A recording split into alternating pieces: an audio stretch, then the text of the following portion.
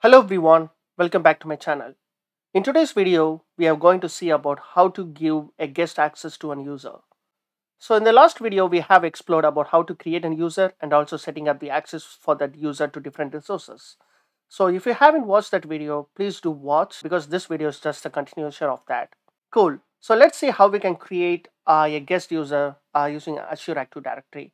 So as you can see here, I'm in the Azure portal. So I'm just going to Azure Active Directory, similar to what we have done in the last video. So inside the Azure Active Directory, you can go to the users. So in the users section, you can see what are the different users for this particular directory, which is Mr. K Talks Tech Dev. So as you can see here, we have the user called Ajit Kumar, which is the one which we have created in the last video. So the user type for Ajit Kumar is a member. So this Ajit Kumar belongs to this organization. So we have already seen in the last video an example of why we need a guest account. So let me explain the same example again. For example, if there is a organization, so consider Infosys, and for helping Infosys, there is a startup company called XYZ. So if the employees in that XYZ company needs to do a project for Infosys, so that XYZ employees should be guested in to the Infosys tenant, right? So you can create a guest user account for the employees who are in the XYZ company so that the employees can come to the Infosys tenant to do the work. So let's see how we can do that. So for that, we need to use this new user option on the left side. So if I click on this new user, the last video we have used this create new user for creating a user as part of this organization. But this time we are going to invite an external user.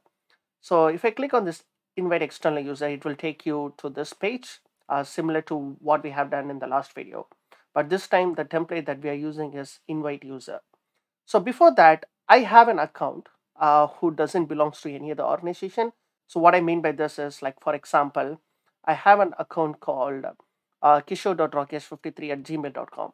So consider this employee belongs to that XYZ company. So if I just click on this, click on switch directory, as you can see here, let's consider this default directory as an XYZ company.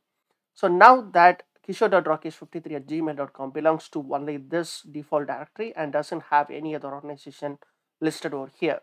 So now this kishore.rakesh account needs to be guested to the other account, which is Mr. K Talks Tech Dev tenant. So we need to use this Mr. K Talks Tech Dev directory for guesting the other user, which is kishore.rakesh53@gmail.com. So that's a use case, right? Okay, so for that, we have to use the template called invite users. And firstly, we need to give the identity information. So first thing is giving the name. So let's give a name, Kishore Rakesh. And the next step would be giving the email address. So the email address would be kishore.rakesh53@gmail.com. Cool. So the next step would be giving the first name and the last name. So let me give the first name as Kishore and the last name is Rakesh. So now we have given all the identity informations like the name, email address, first name, and the last name. Now the next step would be giving a personal message. So these are some of the optional things that we can do. For example, once you fill in all these details and click on invite button over here, an email will be sent to this email address, which is the kishore.rakesh53@gmail.com. And once the user get an email to this email ID, the user can use that invitation to join into this tenant, which is Mr. K Talks Tech Dev. So in order to send an email, you can give a personal message, come join our team. Yeah, so you can give any kind of a personal message just for them to easily identify what is this invite is all about. So now we have given the personal message. The next step would be assigning the groups and roles. So this is similar to what we have done in the last video. So for example, if I click on this group, I have a group for developers, which is called dev group. So if I click on this and click on select, so what will happen is this user kishore.rakesh will be added to this group. So this is really important, right? So this is very powerful because you can have multiple groups per job titles. For example, you can have a group for developers, you can have a group for testers. So whatever the users that you are creating or you are inviting, if he's a developer, then you can add to the developer group, similar to what I have done here.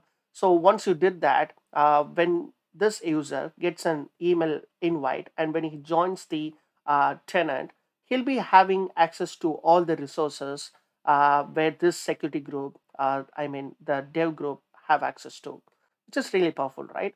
Because in one simple click, you are giving all the necessary access to the user. Cool. So now I have added the group, and the next step is some of the informations for settings and also regarding the job info. So this is like blocking the sign in, but the default is no. We can go with the no, and you can click on some of the usage locations and stuff, but I'm not going to fill in any details over here. And also you can add some of the job info. For example, if he's a software engineer, you can give a software engineer title, and also the department and the company name. And here the company name would be XYZ. And if he has any kind of a manager or any kind of TL who belongs to this organization, then you can add the manager as well. So these are some of the optional things that you can enter. So right now I'm not going to enter any of the details over here. So what I'm going to do is, now we have given all the information. So I'm going to click on invite. Now an email is sent to this kishore.rakesh53@gmail.com, and using that email he can join to this tenant, Mr. K Talks Tech Dev. So what I'm going to do is, I'm going to jump back to, so let's refresh over here. So as you can see here, I have got an email from Mr. K Talks Tech Dev organization, and this user can join using the invitation link. So there is an option called accept invitation. So I'm just going to click on this. So now the user can accept the invitation. So I'm going to click on this accept invitation, and it will take you to the Office 365 page.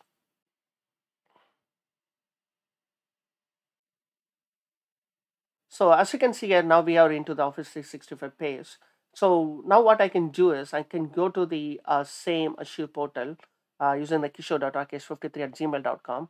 As you can see here, before we used to have only one directory, which is the default directory.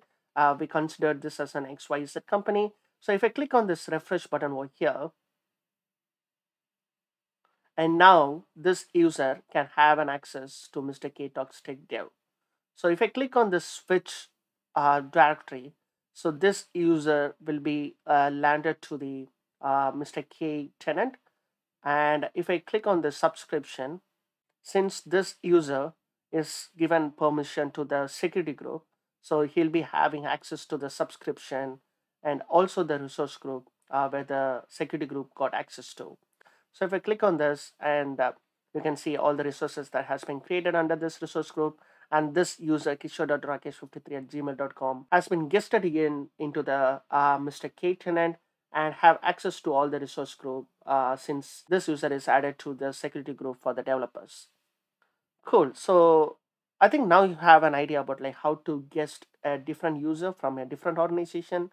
And if I jump back to the user section, so if I click on this users in the Mr. K Talks Tech Dev, and right now you can see the new user kishore.rakesh, which we have created recently, and the user type would be the guest. Cool. That's it for today. Please like, share, and subscribe if you really like the content. And see you in another great video. Until then, cheers. Bye.